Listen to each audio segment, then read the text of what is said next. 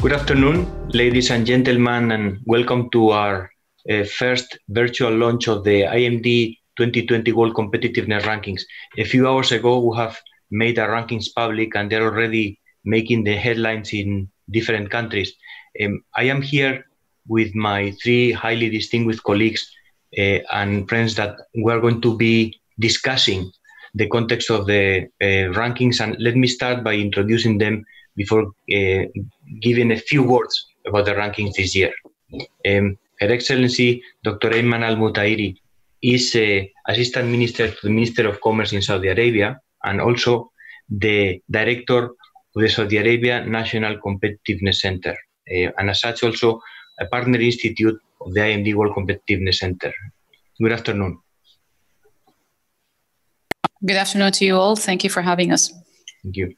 Diego Molano is an IMD MBA graduate, but also the former Minister of Technology and Communications of Colombia. Besides that, he's the President of the Board and Board Member of many different organizations, including, for example, the International Telecommunications Union, or, for what matters to us today as well, the Competitiveness Lab of the World Economic Forum. Welcome, Diego, as well. Thank you for being here. Thank you so much. Thank you. Thank you. Good morning from Colombia. Thank you. And finally, Alexander Stubb. Alexander Stubb is the director of the European University Institute in Florence, in its School of Transnational Governance, actually recently appointed, roughly 1 month ago. He's also a former Prime Minister of Finland, of course, IMD alum, why not to say that, and also distinguished Vice President of the European Investment Bank. Good afternoon, Alex. Hi, nice to see you. Thank you for being here. Just three headlines about this year's ranking. First of all, we saw in our rankings that the first top economies in terms of world competitiveness are small economies. The ranking this year is topped by Singapore, followed by Denmark, and the list of top 5 countries includes also Switzerland, Hong Kong, and the Netherlands. So that's our first finding that I am willing to discuss with you today. The second interesting result this year is that both the US and China, the largest economies in the world, are suffering, and they jump positions down. The US goes from number 3 to number 10. China goes from number 14 to number 20. So this marks a new world in which, and that's the third result that we find, in which deglobalization, the importance of national governments, has increased. And as a result, the global powers that have been competing for some time now, they lose ground in favor of small economies and, again, national government. That's something that I would like to address with you. So the way we're going to structure this webinar and this roundtable is that I will ask a few questions to our panel members, and then we will be opening the webinar to questions from the audience. So you can use the chat that you have available to ask questions. My colleagues here are going to feed the questions to me, and I will bring them to our distinguished participants today. Dr. Eiman, let me start with you, with the important question for us. What do you think that are the measures and the reason why Saudi Arabia has been so successful in competitiveness in the last years? I must say that, Saudi started at the bottom of our list only 4 years ago and has increased to become this year the country number 24 out of 63 countries in world competitiveness. What do you think are the key success factors for Saudi Arabia? Thank you, Arturo, and thanks for all our audience for attending this session. I think it is very important for Saudi Arabia to go through this exercise, actually, of competitiveness. Saudi Arabia have jumped last year in the IMD report and the competitiveness report 13 steps up. We were at 39, and we jumped up to 26. This year, we made 2 more leaps, which is actually excellent. We're very excited. In this tough times, we really needed some good news. And I think a very big portion of our progress in competitiveness is because we had it in the heart of our Vision 2030. For the first time, Saudi Arabia had a vision in 2016 where the Crown Prince actually gathered the government entities and the private sector to draft this vision. And the heart of the vision, we aim to be on the top 10 competitive countries globally. But for us to do that, we had to institutionalize this work. We had to build an organization that actually works with government entities, all the government entities, the ones who are going to be responsible for moving the agenda of the growth of the economy in Saudi Arabia, plus something very important that we haven't been used to doing in the past, which is involving the private sector with us. So we had them all on one table. We started with a committee that had several, maybe 10 to 15 government entities around the table. But then we've grown this to become the National Competitiveness Center in the beginning of last year, 2019, where we actually now today have 50 government entities sitting with us on the same table. We meet every single Wednesday at 1 o'clock in the afternoon, plus the private sector. And we've generated a good mechanism, a good engine to move the agenda for the reforms in several sectors and in different topics. And we've actually identified subcommittees that will focus on one challenge and one obstacles, and we really ran after it. So it takes the institutional work. We've made sure that we've changed the legislative framework, the processes, and we got everybody engaged and focused toward one target. And I think that is definitely part of our success. Mm-hmm. That's excellent.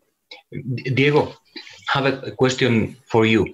So you are a frequent advisor to international organizations, including, a supranational organization in Washington, World Bank, IMF, and so on. Do you perceive that there is this trend towards deglobalization in which these global forces matter less and then governments become more important? Or do you feel that there is still a future for globalization? Effectively, there is this trend of deglobalization. Protectionism is growing in the many economies. I mean, you open any newspaper in the U.S. and you see the USTR, the U.S. Trade Representative, Mr. Lighthizer, announcing just closing the borders, closing the economy, protecting jobs in the U.S.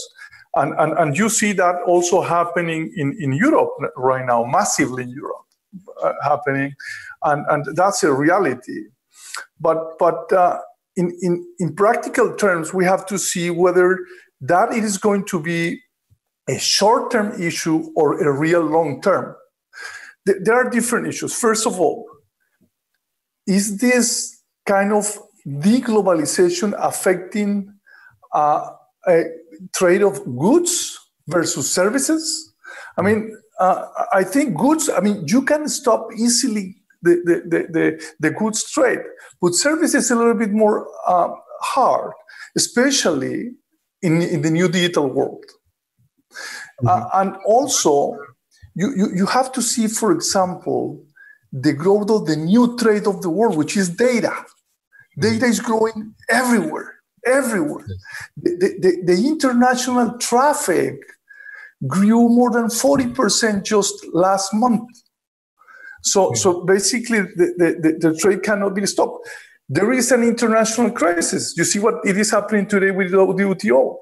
Mm-hmm. Here, for example, regionally in Latin America, there is not even one international institution, trade institution working. Mercosur is not working. The Andean Pact is not working. All the institutions that were created are not coping with the reality nowadays. But there is going to be new leaders. The US and Europe are starting to kind of giving space to new players such as China. You see that with the TPP. The US backed off from the TPP, and the new countries said, we want to have a new PPP, which is the CPTPP, and China is saying, I want to be part of that. And the big one comes to lead that. So I think there is going to be a deglobalization in the short run, especially kind of forced by the populism that the crisis is bringing. But the crisis is just accelerating the process. It was coming before the crisis. Mm-hmm. But I think what is going to happen in a few years is that this is going to be a reaccommodation. But globalization is going to be there. It's going to be there by just one simple thing. People, mm-hmm. we are global. Look at mm-hmm. us now here. We are people from all over the world. When I was a teenager, when I was growing in a small town in Colombia, I basically didn't know anybody who lived outside of the United States. Mm-hmm. If you see the same people as me in my hometown, which is a poor town in the Colombian mountains, with 200,000 inhabitants, 100,000 of them, they have at least one international contact in their social networks. So what I mean is that that's part of the new culture. And that globalization starts with people, connecting people, and we're already connected. So we may have a bump in this globalization, but in 2 years we're gonna be back to the old numbers in trade of goods, services, money, and people. I like your optimism. So thank you, Alexander. So Finland this year jumps 2 positions in the ranking, but also all the Nordic countries are in the top 15, top 20. And besides small countries like Finland or Switzerland, Austria, the Netherlands, we have countries like Singapore, Taiwan, who are doing extremely well. And this is interesting because in our methodology, we favor big countries. That is, we should expect big countries like the US to do better. What do you think are the reasons why small countries, they are more successful, irrespective of the political system? What are the advantages of being a small country? Well, I think in these types of crises, there's some advantage in the fact that you end up being quite agile, you end up being quite flexible. At the same time, you're extremely dependent about global megatrends. If you look at some of the top countries there, say top 15 and the smaller ones, many of them are actually members of the European Union, some also members of the Eurozone. So in that sense, you could say that they're part of a bigger economy as such. And it would be interesting to perhaps do a comparison between, the competitiveness of China, the competitiveness of the US, and then the competitiveness of the European Union. And we've talked about this before. I think one of the reasons that a lot of the Nordic countries, and perhaps countries with similar tendencies than the Nordic countries, say, for instance, Austria, the Netherlands, Belgium, Luxembourg, Canada, New Zealand, Australia, why they succeed is they're pretty much open welfare states. They are very transparent in the way in which they deal with things. They're very globally oriented. They're very competitive in many ways. And this, I think, helps them a lot. Mm-hmm. But if you allow me, I'd like to take issue with excellent comments that Diego made and the question you had about, is this the end of globalization? My answer is no. I actually think it's something like globalization 2.0 or globalization 3.0. What we're seeing because of COVID is a reduction in what can be traditionally called physical globalization.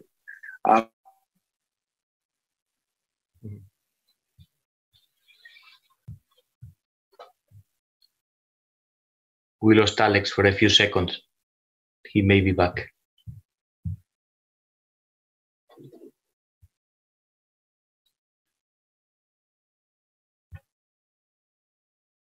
No problem. I will give. As I was being cut off, I was saying that we're seeing a difference. That we're seeing a reduction in physical globalization, but an increase in virtual globalization. Yeah. That is provided that your Wi-Fi at home works. So we have to be careful. So you're probably going to see a little bit less of Ricardo type of philosophy in the future, and probably a change in the basic value change. People are going to be a little bit more careful about where masks are going to be produced in the future, where syringes are going to be produced, where pills are going to be produced. So some people will go native. Also, a second point on this, I've been trying to think hard about this sort of state versus market debate, which is at the core of globalization as well. And the way in which I try to put it into my little head is to say that in 1989, end of the Cold War, this was when the pendulum swung towards the market. Communism collapsed, obviously. Market economy and capitalism became the game in town. And actually, your competitive index started in 1989 So it was all about market and competition, right? Yes. Then I think the pendulum started to swing. And, Europe wanted to be the most competitive economy in the world within 10 years and so on and so forth. Then the pendulum started to swing, I think, with the financial crisis in 2008. Because that was the moment when basically sovereigns had to start bailing out banks, and later central banks had to bail out sovereigns. And I think COVID has also been a shift towards the state. And this will last for a little while. But Arturo, don't worry, your competitive index will be as important as ever in the next 32 years, and the pendulum will swing back to market again. That's excellent. But indeed, one of the claims that we're making is that if there is anything that the COVID-19 crisis shows, is that our ranking, and especially this idea of competitiveness at the country level, that is the ways how governments, determine the fate of nations, but also the fate of companies, is actually more important than ever. Because as we have seen, what marks differences in 2020 among countries is also the way how governments have responded to the crisis.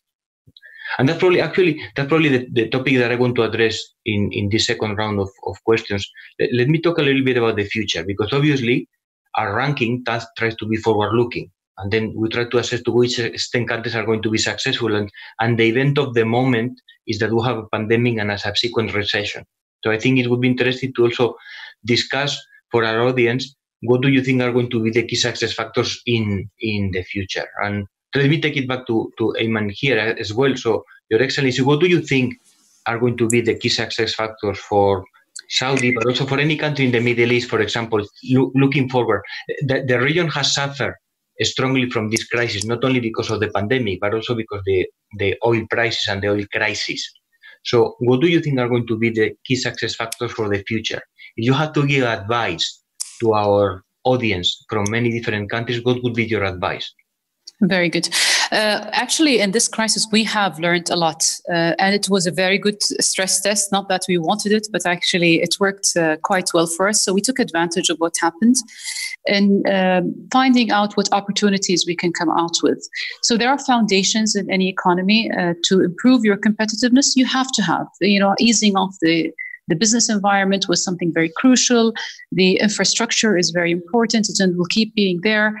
But then you look at the digital economy as a whole and the inclusiveness of the economy. And Saudi Arabia actually went through so many stages, but in the past few years, we have been moving forward very fast, very rapidly in the inclusiveness agenda and how we improved actually our infrastructure and how we have improved our labor market and what have you. But one very important thing that I just want to point out to, that it actually deserves just a moment, the way we have included 50% of our nation back into the market again, the economy, females. So we have lifted all the restrictions on females in Saudi Arabia. So we've allowed huge number of talent to get into the market, which was amazing. And we've really lifted all the restrictions. So now they can compete equally with their fellow males. So that's one thing. During this crisis actually gave us an opportunity to review all the businesses that we're doing, to review all the government efficiencies. Are we fully automated? Are we not? Where are our gaps? When we had to be locked down, all of us, could we actually survive and for how long? Do we have all our applications serving our people in terms of all the supply chain of food, medicine, what have you? How is our education system? Can we switch to online education? How is our healthcare system? Do we have what we need during this time and after? So it was really a very good stress test, but that also made us think, what's next? What's after this crisis?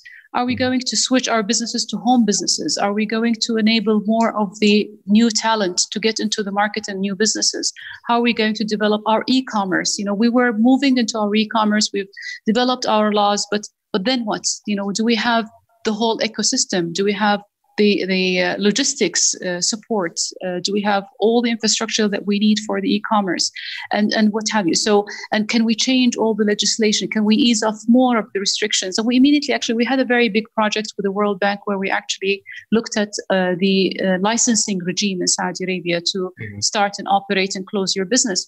But then I went one more round with them to say, okay, we've actually knocked down 50% of our regulations to issue a license, but how can we do more? How can we do 30% more, since a lot of businesses will move to home businesses, virtual work will step in. The government also looked at how are we going to operate from a distance as well. Do we need all our resources to be in offices? How can we cut costs and use that for other projects to build the to build more investments in the infrastructure and what have you? So there was actually a lot of opportunity, and we should continue looking into it. And we should not just be lazy and laid back again once everything is open again. This was actually a very good experience for us and lessons learned for the world to actually shift where we were to where we want to be in the future. And I think it's good to have this type of role models. Absolutely. Of policies. So, and Diego, you mentioned earlier the importance of data, and I think Eiman has also mentioned this aspect as well of technology. We have seen during this crisis that technology plays a fundamental role. I mean, we are now, thank God, connected via technology, and we're doing this webinar because we have the technology to do so. To what extent do you think that technology will be a competitive advantage of nations? And how is this going to change after 2020 and because of the COVID-19? What do you think? Of course, technology is going to be a key tool for the competitiveness of countries in today and in the future. And if you see, for example, Latin America, a good example is Uruguay. Again, a small economy that has improved a lot thanks to technology. The results of Uruguay are really, really fantastic. This country had 32% of people in poverty in 2006, and it decreased poverty to 8%. And GDP per capita grew from $4,000 to $17,000. Why? Because they have different key success factors. The first one is, for me, the use of technology. It was the first country deploying technology to every child in every school, but not only internet. 80% of homes in Uruguay, they have fiber, whereas the average of Latin America is just 15%. Every school is connected, every student is connected, every student has a computer. But not only that, they also changed the mentality on how to use technology. So now with the crisis, they moved easily to remote education. I mean, it was just one step, and you see how they use technology to improve the agriculture. So they are number one in the agtech world in this part of the world. They are number one in terms of government using technology. So basically, my fear now is whether or not the Matthew effect is going to be taking place. The Matthew effect, which is the rich becoming richer and the poor becoming poorer, from the Matthew, the book of the Bible. So basically, the thing is, do we have people ready for this new world? And I think the most important issue is what it is very, very clear shown in your report on talent, the IMD competitive report on talent. Talent is the most important thing. So the single most important advice is reskilling. Reskill your people in your country, reskill your people in your company, reskill yourself. True. And indeed, if you look at the failures in our rankings, countries that have not managed to become competitive despite their potential. I'm thinking, for example, Brazil. They have done so because they forgot talent management in the first place. And technology as well, but primarily, the role of education at promoting, for example, digital transformation. That's very important. I want to ask you, this will be my final question, but I want to start with Alex, because you all have policy experience, and in particular, Alex, you have been holding different responsibilities at different levels. So if you had to give advice now to a politician in any country that is suffering, I'm Spanish, so let me put myself in the shoes of a minister in Spain, what would be the advice that you give to any top-level politician today on how to cope with the pandemic and the subsequent recession that this has caused? What would be your priorities and your advice in general? Well, I guess the first advice is to say that, you will be judged on the basis of 3 criteria. Criteria number 1 is rather morbid. It's basically the death toll and the infection toll. And there will be scapegoats. So that means that when you're in government, in the beginning, perhaps they rallied around your flag, but towards the end, they're going to start blaming you. That's just a fact of politics. The second one is how quickly can you get your economy to bounce back?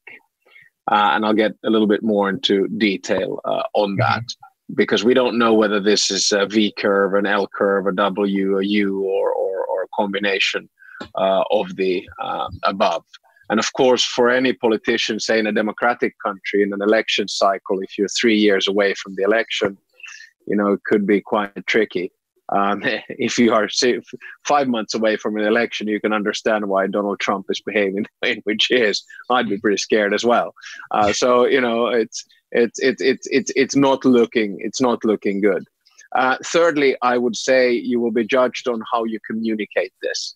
And this is, of course, where you've seen this sort of global war between, China, the US, and many others, and how well you're able to communicate yourself out of this crisis, because it's a communication crisis as well. So those are the 3 big things that you have to keep in your mind. What would I give as an advice to a Spanish minister at the moment? I would give him or her 5 pieces of advice. Number 1, the most important thing is health and your healthcare system. Make sure that you put enough resources into that and make sure that the system is working. I think a lot of countries succeeded with that in the beginning. That's why the lockdown came, because you wanted to have hospitals that could maintain a serious pandemic. Number 2, don't save on Social Security. This is the moment when you really have to become as socialist as you possibly can and as Keynesian as you possibly can. Number 3, when you've done that, use the crisis for structural change and competitiveness, because you're going to need that. If you want your economy to grow at some stage, you're basically going to have to turn it around and never, ever waste a good crisis. I hate to say this, I was a crisis minister because I was in government from 8 years, from 2008 to 2016. I was foreign minister, trade minister, finance minister, and prime minister. And of course, I say that when I began, everything started to go really bad.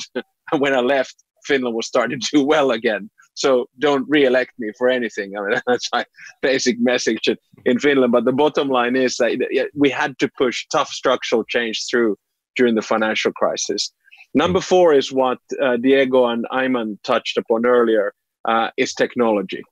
That is what drives the world. If your population doesn't have, broadband, if it doesn't have technologically savvy stuff, you're going to fall behind.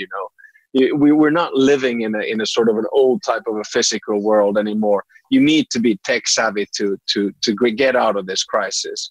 And finally, and for education, you need to have a sort of a new, how would I say, education class, which is taught in a completely different way. I'm often asked, what should my kids study or what should I study? I say, listen, and I have a 16-year-old and 18-year-old. So I say, listen, focus on 3 things. Number 1, learn how to analyze things. It's not about memorizing anymore. It's about bringing different concepts in together. So go broad, go liberal arts, go science, learn how to analyze. Number 2, learn how to take care of yourself. And that means your body and your mind, because you're probably going to be self-employed in one way or another for most of your life, or certainly you're not going to have a classic career anymore. And then number 4, go for empathy. In other words, learn how to communicate and be with other people. But now I see that the picture has frozen off again, and I might have been cut off. Mm-hmm. That's excellent. This looks like a competitiveness playbook. So very interesting. I don't know if Eiman or Diego, you have any other comment about that. Diego, go ahead. I just would add one item, which is empower your mayors, empower your regional leaders. Because you can't compare like a small country with a city or with a region. And I think the improvement in competitiveness is coming from high dense places with economies of scope, with economies of scale. There is actually a very good recent book by the former mayor of Chicago, The City Nation, that shows exactly that. And I think if I was going to give an advice to a president of a big country, I would tell him that empower local people. Mm-hmm. So, Eiman, you want to add something as well? I would give the advice that fix the broadband in my. I would give the advice that fix the broadband in my neighborhood. I just actually moved back on 4G because I don't trust my broadband anymore. I hope I got cut off where I said. Me too. Arturo, no, what I wanted to say actually for countries like Saudi Arabia, sometimes I totally agree with everything that has been said about talent, because I think that is the most crucial element in any economy, that you really have to build your talent and build an agile talent as well, that and skill them and reskill them and just don't stop.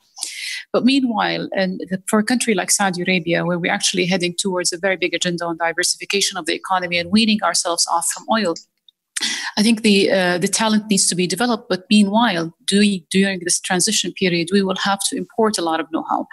The FDI will help a lot in Saudi Arabia, and that's why we're working very hard on the business environment, really making it easy for investors to come and invest, making sure that our policies and our laws are very predictable, are very transparent. This will help bring the know-how in, diversify our economy while we're building our talent and bridging the gap. I think that is also very crucial.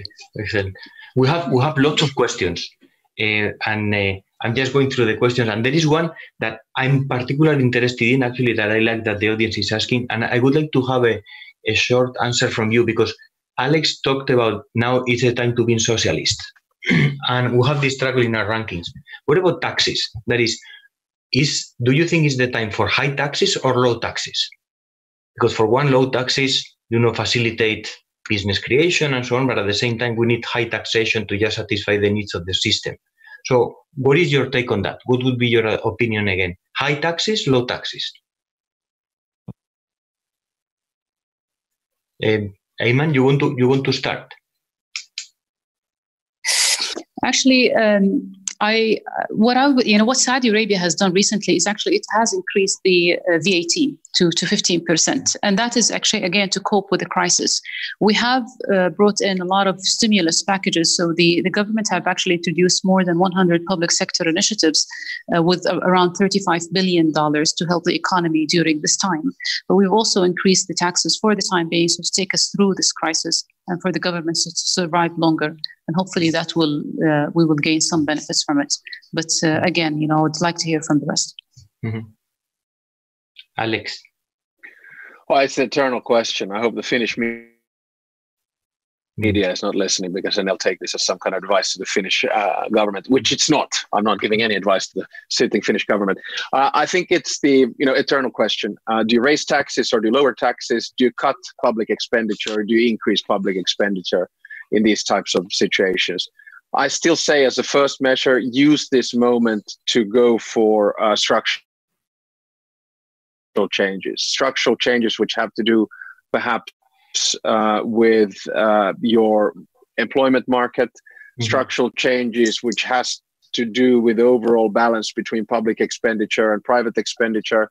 The big worry I have in some countries, which are actually quite highly ranked in your rankings, competitive rankings, is that their public expenditure ratio is extremely high. So basically every cent paid as tax goes, not every cent, but say 60% goes to public expenditure versus then private. So you have to be very careful on that. I would probably, right now focus on reducing taxes that have to do with private companies and that have to do with work. And I might actually increase it a little bit on consumption, but it would have to be an extremely careful tweak. We're not going to get out of this crisis, with through tax policy. It's going to have to be much more, because as we well know, this is both the supply side and the demand side crisis. And in that sense, you're going to have to use, every club in the bag. My big worry here is that, I've been quite tough on austerity over the years, in the sense that I feel that, you need to have a balanced budget. And I feel that your debt to GDP ratio needs to stay within the limits, say, 60% and so on and so forth. My big worry right now is that there seems to be this sort of, printing cash on steroids coming from central banks. And at some stage, the system will have to sort of revamp itself, and someone will have to pay this back at some stage. And I just don't, we're building almost like a pyramid of trust where my worries come. But taxing is not going to be the solution, and it's not going to. You can't give one answer to every country and say you need to increase this tax and reduce that one. So in that sense, I'm with Eiman on this. You have to be very specific. Thank you, Diego. I'm not a tax expert, but I can say two things. The first one is, keep taxes in order to improve competitiveness. And you have investors, international investors. If you raise taxes, and you may get out of the picture for investors. But and the second issue, this is the opportunity to rethink public expenditure. So the focus on what it is really important. Focus on cleaning up a little bit government expenditure. Focus on things that are going to, in the case of the developing world, things that are going to close gaps and improve competitiveness. So I think the problem is not only in tax collection, and it is on how we spend those taxes, and it is the moment to rethink how we are doing it. Public expenditure. Thank you. There is also another question that, since it applies to all of you, I would like to hear your opinion. It's about movement of people, because we're talking about globalization, and we're talking about trade, and we talk about movement of data. But one of the things that we have seen in the last years, and I'm thinking particularly of Europe, but also the United States, is that we're building walls against people. And what do you think should be the role of immigration? What should be the attitude of governments towards immigrants, especially when they come from poorer countries and poorer communities? And I'm thinking of obviously Colombia, Finland, but also Saudi Arabia. What do you think should be the attitude of governments towards immigration? Alex, do you want to start now? Yeah, sure. I mean, my starting point is openness. I'm a very strong believer that all great nations or all great areas in this world have been built on migratory movements. And then it's a question of whether and how you're able to control those migratory movements. We had a wonderful webinar on Monday at the School for Transnational Governance with the Commissioner for Justice and Home Affairs, Ylva Johansson, and then Antonio Vitorino, and the African Commissioner as well. And I had a long conversation about this. And I think in Europe, one of the big problems is that because our asylum crisis in 2015 was so difficult to deal with, this has sort of brought some kind of a stigma on migratory movements, which it really shouldn't. The United States was built on migration, right? Europe has been built on migration, and we just need to deal with it. And to all of those people, actually, I don't think there are many listening to this today, but who really want to build these walls and go native and anti-globalist, nationalist, racist, and the rest of it, the Trumpian of this world, if you will. I mean, just think about what your life has been like during COVID-19. That is what closing borders actually means. That is what it does to the economy. What it does to your job. That is what it does to your health. And then rethink again whether globalization is a bad thing or a good thing. This is building walls. True. Eiman, what do you think about immigration? I think this is one of the topics that we definitely have to spend some time on. I personally think Saudi Arabia has over 8 million workers, expat workers, which is huge. But what kind of workers? Are they the subject matter experts that we want to have in our country or not? Most of them are the quote unquote the cheap labor, the blue collar workers. But what we need in this time of Saudi Arabia going through this transformation, a huge transformation. And as I said, we need to diversify our economy. We need to bring this know-how. We need to bring the subject matter experts. It takes 10,000 hours, as Professor Hosman says, to actually transfer knowledge from one person to the other. So it's almost 13 years. While you can actually immigrate this knowledge and know-how in 6 or 7 hours across the border. But how can we make it easier for them to migrate and be part of the society and be part of the development, not only to come for 2 years and then they go away again and they take their knowledge with them. And luckily in our vision, this was one of the targets that we were aiming for, to bring this know-how and to transfer this knowledge to the kingdom, to diversify our economy quicker and faster. Mm-hmm. Thank you.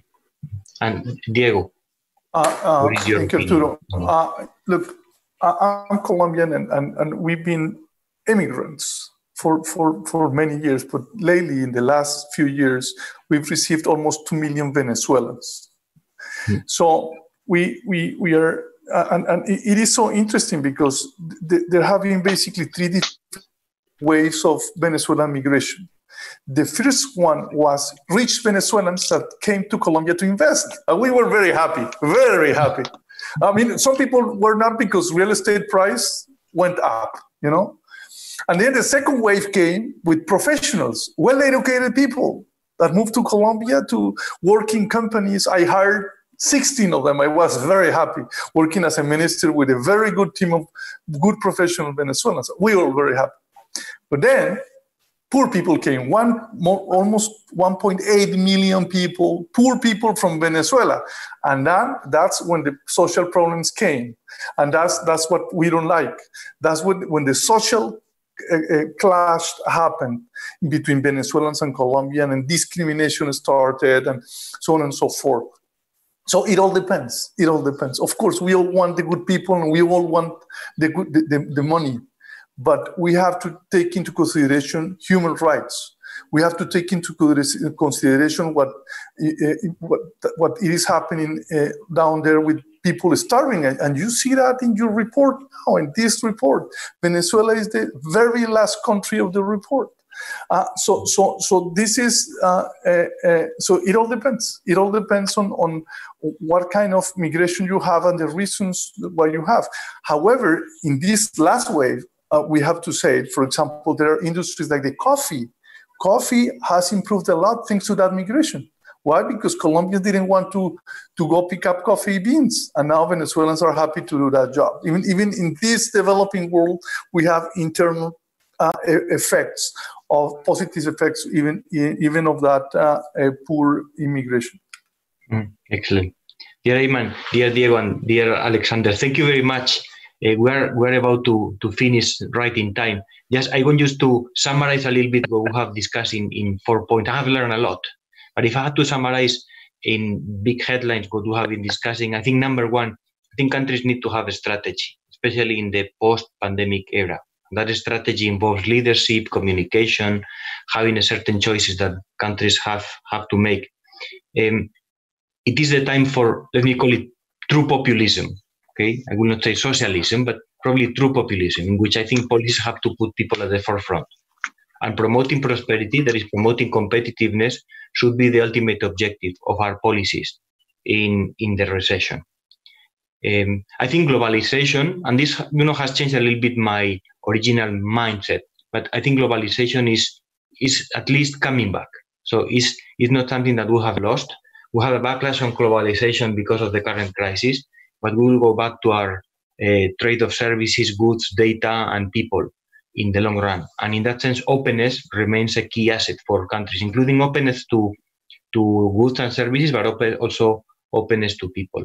And finally, I think you all have stressed this importance of talent and talent management as a key to long-term survival and sustainability of economies. And I leave you with that, and I leave everybody with that, because I think that what we have seen in the last years in the IMD World Competitiveness Center is only those countries that promote this long-term reform, particular education, health, scientific infrastructure, and so on, they succeed. So it is time for short-term policies to cure the injuries from the pandemic, but I think we also need, as Alex said, long-term reforms. And it is time also to be reformist and then to make the changes, the structural changes that our economies need. Okay. On that front, I'm going to say goodbye and thank you. We had many questions. I think we answered most of them, but it has been extremely highlighting and interesting.